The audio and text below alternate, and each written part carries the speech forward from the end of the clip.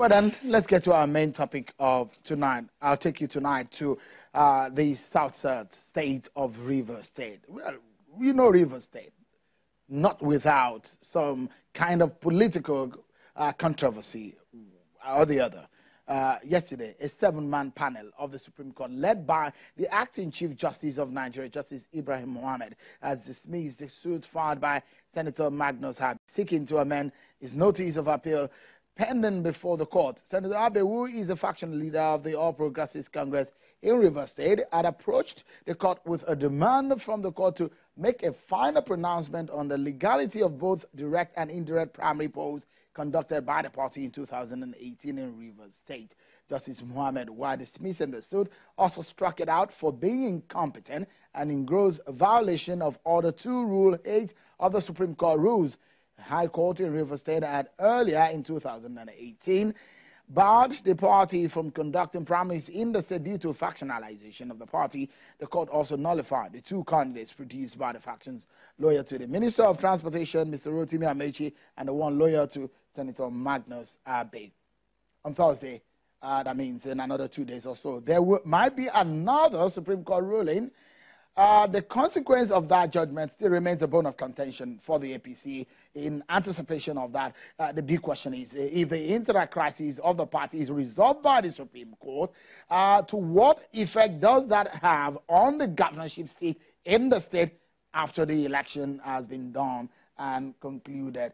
And so let's get the reaction of some of the players here. But let me quickly show you what all these means, especially for those who are monitoring closely the politics of Rivers State. So majorly in Rivers State APC, these 2 men, you will call them the gladiators, the main contenders. These are the faces of those who are the strong men of the APC. This man is the leader of a group in the state, and the Minister of Transportation is, of course, another leader, former governor of the state. So the big question of what the interpretation or the meaning of the Supreme Court judgment of yesterday means for the APC. After that happens, what then is the battle continue, or is it over? The battle, some people call the Battle Royale. Now that Mr. Nyesom Wike of the PDP won the election, don't forget that the names of the APC were not on the ballot in that election. To what end is all of this battle and trouble within the APC? Now, a big question is, on Thursday, there might be another judgment from the Supreme Court. To what end is that? Well, the myriad of lawsuits. Let's get talking tonight, everyone.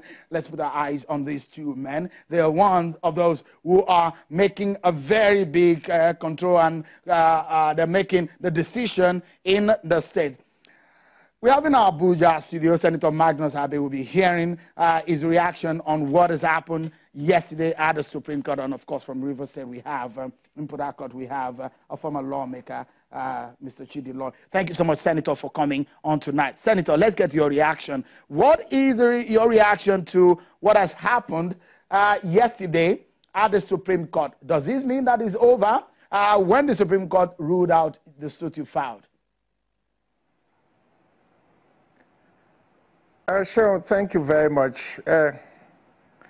First of all, let me say that the Supreme Court of Nigeria is the final court in the land.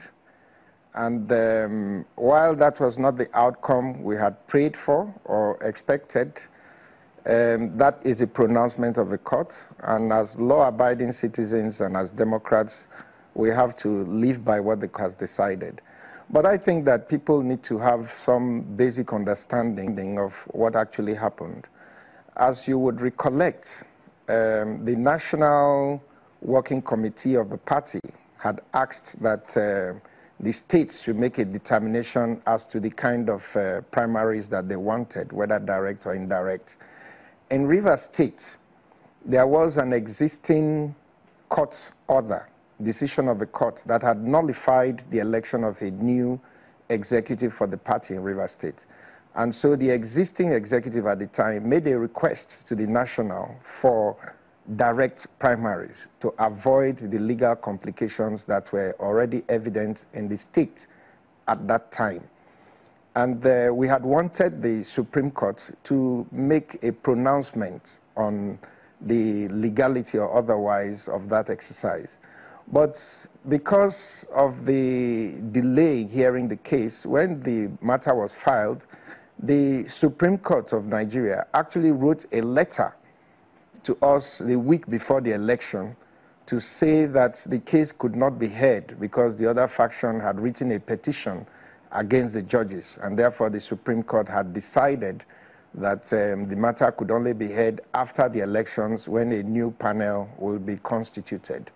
So for me as a lawyer, I read that to be a judgment of the court as far as the issues were concerned, because this was clearly a pre-election matter, and the effectiveness of a pronouncement would have clearly affected the party going into the elections. So when the court wrote that letter, I saw it as a decision in itself. And so when the court held this week that the suit was not in order because we had removed the names of the candidates for the National Assembly whose election was concluded before the suit was filed, that didn't come to me as a surprise when the suit was struck out. So as far as we were concerned, the decision to strike out the suit was taken when a decision was taken not to hear the suit before the elections.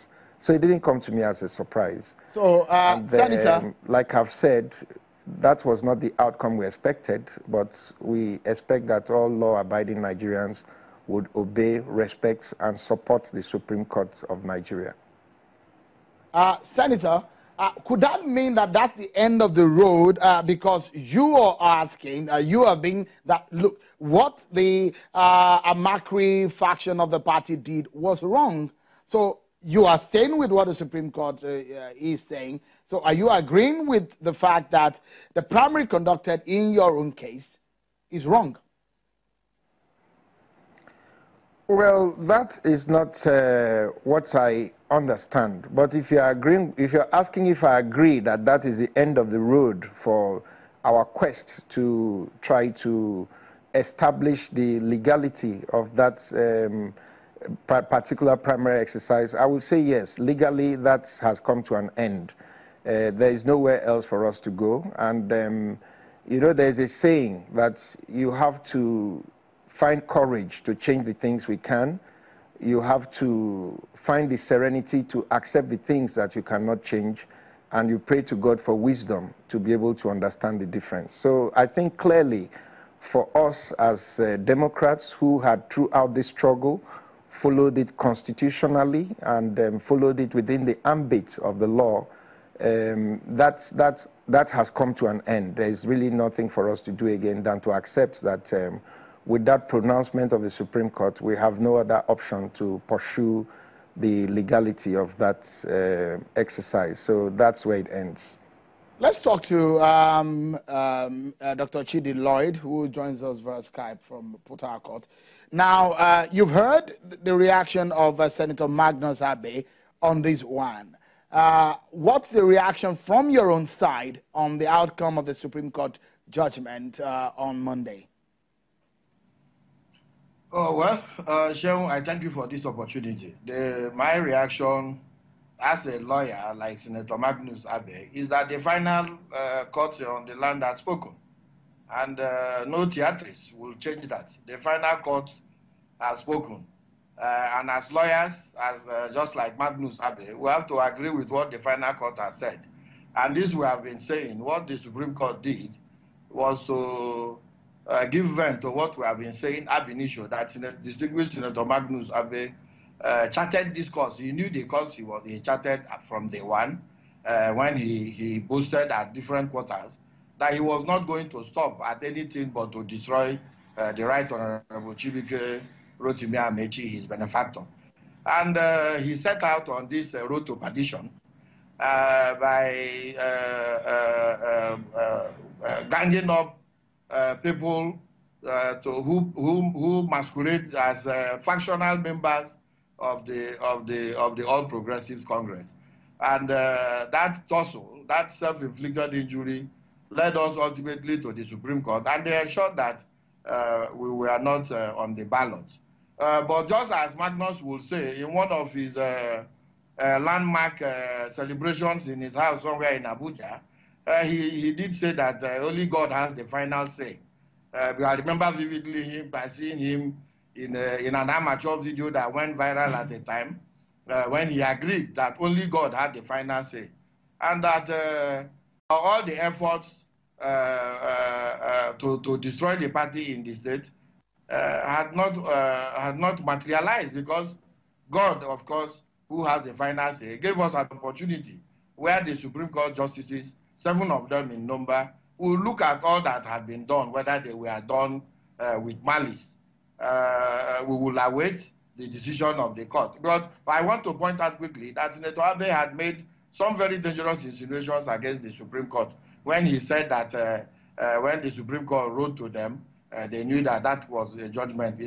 I don't expect that of a very senior lawyer like distinguished Senator Magnus Abe, who started his opening speech by pouring encomiums on the Supreme Court, only to go somewhere in the middle of his statement to begin to cast aspersions on the same Supreme Court. As lawyers, we are trained not to comment on issues that the Supreme Court has decided. So that's right. So it is. Okay. So that now puts paid to all the shenanigans that had happened right from the back. Okay, we'll go back to Senator Magnus Abe, but we'll take a break. When we come back, we'll look at the implications of APC being out of the ballot. Now that the Supreme Court has ruled, maybe some other judgments are coming. They are in the works. What does this mean for the APC, for Rivers politics? That's what we're going to discuss next. My panelists still with me, Senator Magnus Abe and Chidi Lloyd. That's next. Join us again, everyone.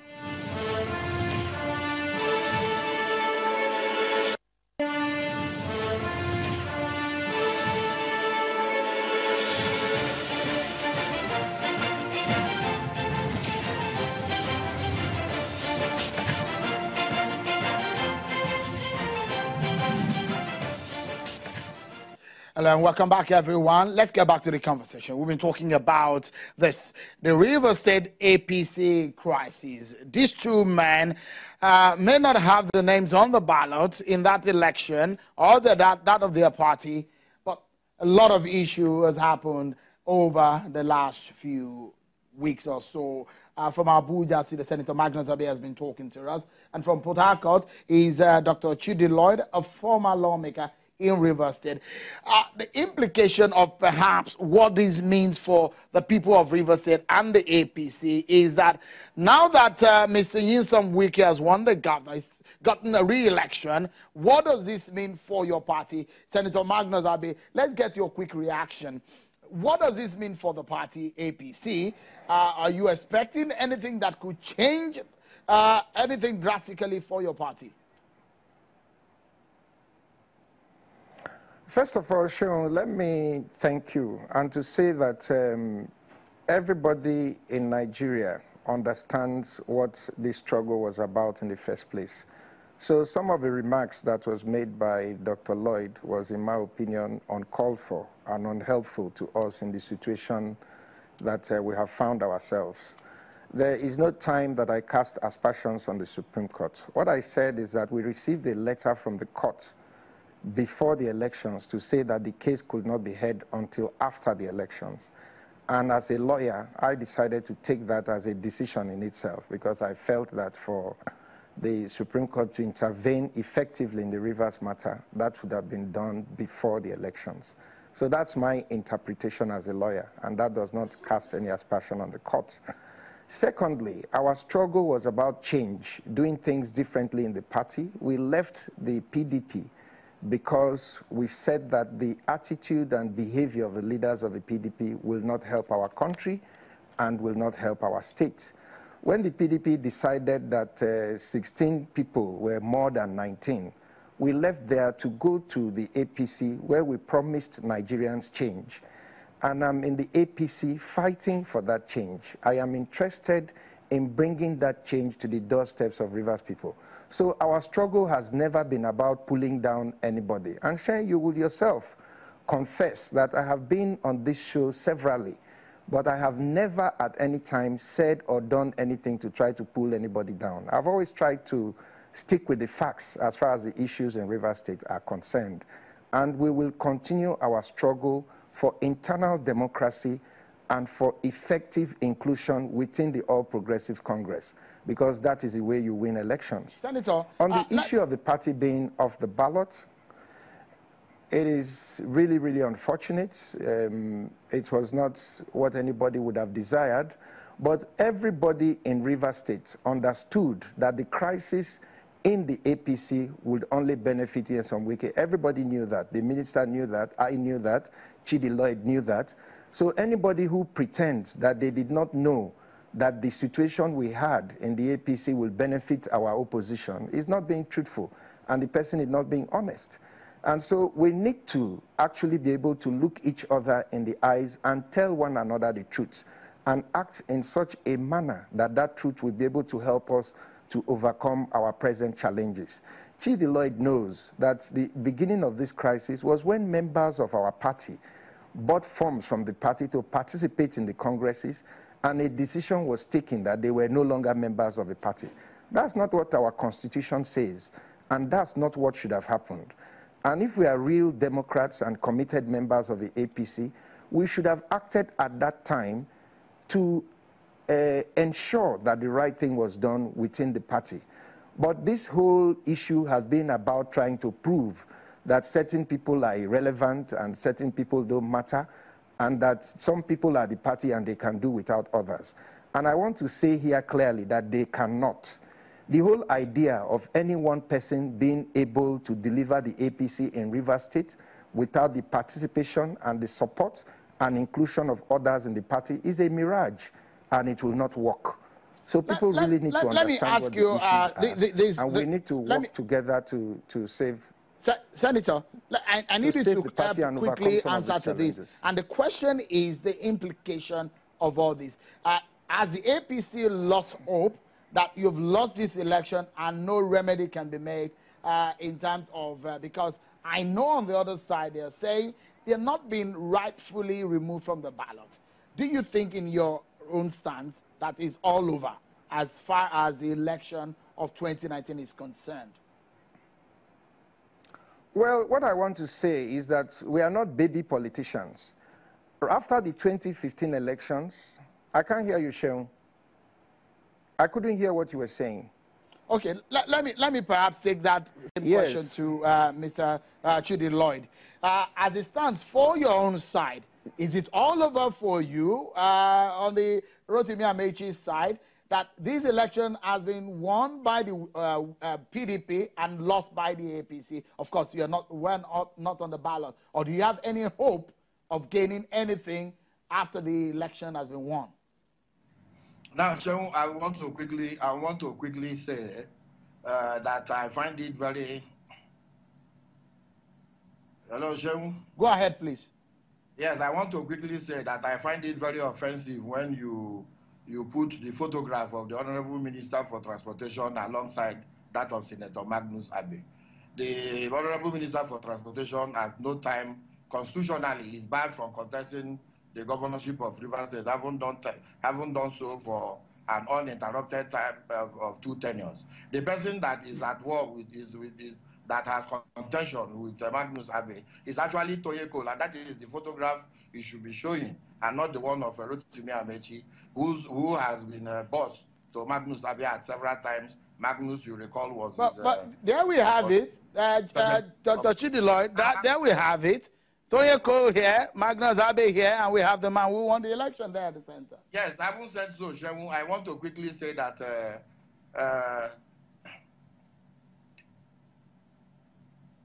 I haven't said so, Sheung. I want to quickly say that as lawyers, the matter is sub judice. I would not, all I know is that the All Progressive Congress has appeals lying before the Supreme Court, which will be heard on Thursday. And that is all I can say in this matter. As to what the judgment portends for us, I would not, I want to be I want to guide myself in order not to say anything that will prejudice the decision of the court. But as a Christian, as a practicing Catholic, I have always prayed that God should do the needful and save Rivers State from the shackles of political buccaneers. That has been my prayer. Beyond all right. that, we need to leave it there. But I know that Senator Magnus Abe could not hear me. If you could use 10 seconds to give your final thoughts, Senator Magnus Abe, you can shoot now. What I will say is that, like any other mature political group in this country, we knew after the 2015 elections that there would be elections in 2019. And we had the same time as other political groups and parties to put our house in order and prepare as serious people to take over Rivers State, which we could have done very easily. But because of the attitude and imperial nature of certain persons and the need of trying to prove that some people are irrelevant, we found ourselves where we are. I think the proper thing for us to do is to retrace our steps and put our party back together in a manner that will make it an effective political machine to take back Rivers State. That's what we should be doing at this time.